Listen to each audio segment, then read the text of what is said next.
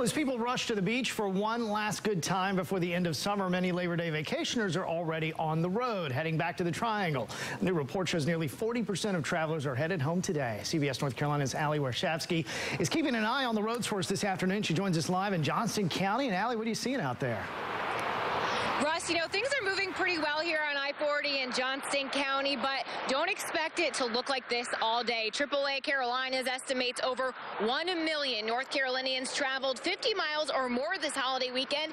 Gas prices might be the reason for that. It's the lowest gas prices we've seen on Labor Day weekend in 11 years. The rest areas have been busy all day, and we found out a lot of people decided to head to the coast today for one last beach trip, while others are already on their way home from vacation. Traffic, and I've got to get back to work first thing in the morning and probably cut a lot of grass after we had a lot of rain on the coast. Thought about going to the beach, but with the rain we decided to stay home and get some stuff done around the house and then go to the beach today when the weather was clear and sunny and warm.